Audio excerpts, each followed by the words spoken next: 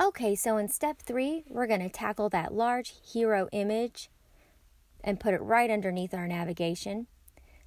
So from the content pane, we're going to start by grabbing a container element at the bottom and drag and drop it right onto the canvas. And we're going to switch over to the styles pane and give it a class name of hero container or hero section.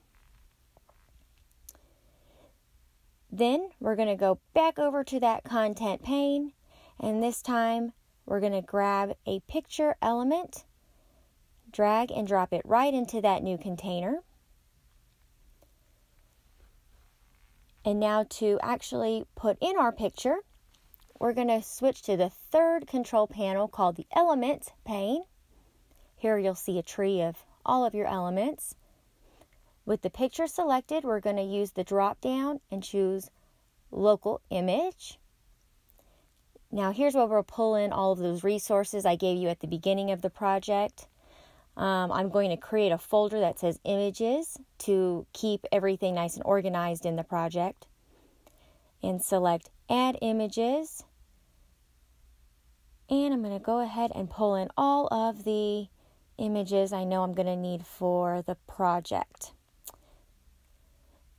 And for that hero, I'm going to select the hero image, and it will pop right into place. As a habit, I always add the alt text right here. I'm just going to go ahead and write hero image. Then go back to the styles pane, and let's increase that size. So to shake things up, instead of giving it a class name, let's go ahead and apply these styles to the type.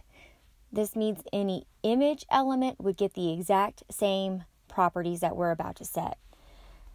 So under the Layout tab, to make that image nice and big, from Dimensions, we're going to set the max width to none. And there we go.